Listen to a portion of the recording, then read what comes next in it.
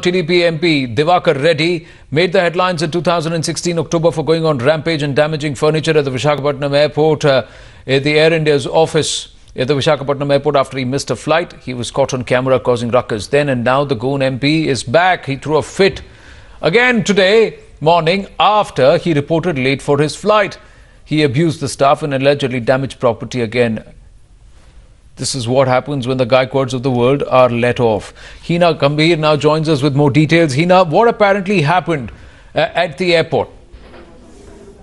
Yes, so what we have now learned from our sources and we have double checked it as well. This is for our viewers because, you know, the airport authorities, of course, are trying to downplay this entire incident because, remember, an MP is involved and they perhaps do not want it to become like the Ravindra Gaikwad issue became. For our viewers, he actually was supposed to go to Hyderabad from Visakhapatnam in an Indigo flight at 8:05. That was the takeoff time of that particular flight. But he only reached the airport at 7:41, which is very late.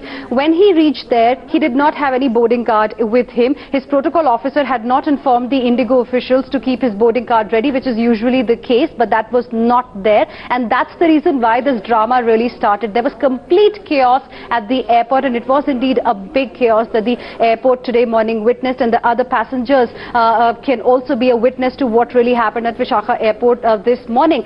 Then we are given to understand an argument broke out between him and, of course, his staff and the Indigo airline staff. Indigo so far has said that they are carrying out an investigation. They have called for a CCTV footage as well because everything is recorded. So they have called for it. He did damage airport property. He threw the printer of Indigo staff as well. That broke too. And then, he was supposed to get accommodated, Anand, in the next flight of Indigo. But we are now learning from our sources is that perhaps he was taken in the same Indigo flight that he was supposed to take at 8:05. Now, why did it happen? Who really allowed him to take that particular flight? Those are certain questions that still remain unanswered.